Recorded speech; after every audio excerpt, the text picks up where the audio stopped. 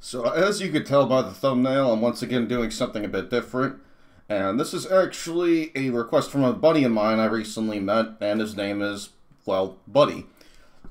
And this is a very quick tutorial on how to use the save editor. It's honestly super easy. This is the link where you go to download it. You can get it in a couple places.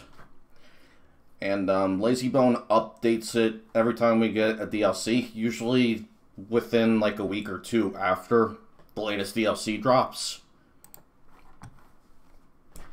And I wish that man nothing but the best in terms of health, but just life in general.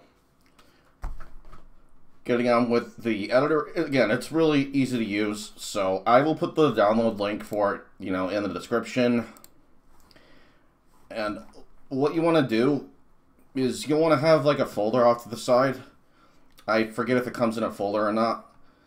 But if it doesn't, just make one called Xenoverse 2 Save Editor. Just download it, put everything in there. And what you'll want to do is, I recommend doing this before doing anything with the save editor and before I even get into it. Make sure to make backup copies of your save file. One thing I should also get out of the way is, this is just a PC tutorial. I only know how to do this on PC. So console players, I'm sorry, I have no idea. I know you can mod on console. I don't know the first thing about doing that on console. But again, with all that out of the way, what you want to do, I recommend again making copies of your save file.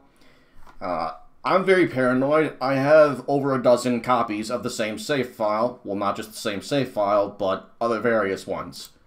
And as you'll see on my desktop, I have a folder called Save File Backups. So, anything you see that doesn't have normal hair, like DBX V2, for example, this one right here, all my blasters on that save file have Focus Flash and not Vanishing Ball. I gave Vanishing Ball its own save slot, or rather I made a copy for Vanishing Ball in case they nerf it, because it is really, really ridiculous right now. So, just on an instinct, I think they may nerf it. That's why, again, I have copies of that as well. I had to do that for the regular hair and for the Super Saiyan 3 hair. The DBX V2 Vanishing Ball and DBX V2 by themselves, those are the files I have with the Super Saiyan 3 hair tutorial on your Earthlings and Saiyans.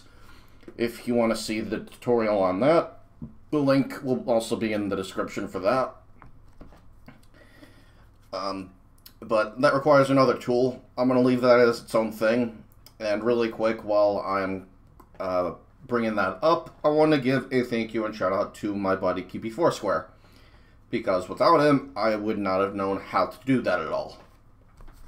But thankfully, the tool itself also is really easy to use. But let me show you where you need to go on your PC for your Xenoverse 2 save file. And I'm sorry that took up so much time. I was just trying to cover all bases and make it as easy to understand as possible for people. Because everyone has their own way of learning. I'm more of a visual learner myself. So I find these really helpful, especially if they take their time just a little bit. But as you can see, to get to your save file, it's very easy. You can go to this PC to start off with if you feel like. I pinned a tab to the start just to make it more convenient for myself. But then you go to your C drive, that's where it should be. You go to Program 86, then you'll go into Steam, User Data. You'll want to go into the folder ending in 704, and the folder ending in 470 after, Remote, DBX V2. It's the same exact path you'll see that I have for the other video I did on the XML serializer. That's where you find your save file. That's where your root save should be. And again, I recommend you can make copies of it. I have this thing on my flash drive with all my save file backups. I've gotten multiple copies on my PC just in case. Because messing with tools, if you screw something up, your save file might get corrupted. So I want to stress again, if you're going to do anything with tools, or mods even for that matter, highly recommend just play it safe, make some copies of your save file. You should be good. But once you have that done, like once you get your root save file, it's as simple as opening up the save editor. You can even open it from where it's at, although I wouldn't recommend doing that personally. I would just do that with a copy. But just as an example, I'll go back to it again. 704, 470, remote. You'll open your save file, which I've already done here. Now, my friend Buddy that I recently met, he wants this awesome Super Soul that takes forever to get legitimately. And it's my personal favorite Super Soul in the game because I like supporting my teammates and not just myself. I like dealing tons of damage while also healing myself and, again, my buddies. So there is a Super Soul in the game called... I don't know how to properly pronounce that out loud. I'll just pull it up here. Can I search it? Let's see. I think I could do this. Oh, there it is. Okay. So, number 67 is what you want to look for. And then you can go all the way to that, or you can just hit Add All, and then, well, after you do this. And that's pretty much what that does. Now, I was at 91 there before because I have at least one of these on all 8 of my characters. So I would just have extras if I were to, like, boot up the game. I would have all these extras I shouldn't have. So I'm not going to, you know, save this or anything. I'm just going to close out of it after I'm done here. But, yeah, really easy. You can go to any of your characters here. Where it says character here, you can see I got my female Saiyan here, my female Majin, my Frieza, my female Earthling, Mechian, male Saiyan, male Majin, and male Earthling. You can mess with their presets. You can mess with their mentor data.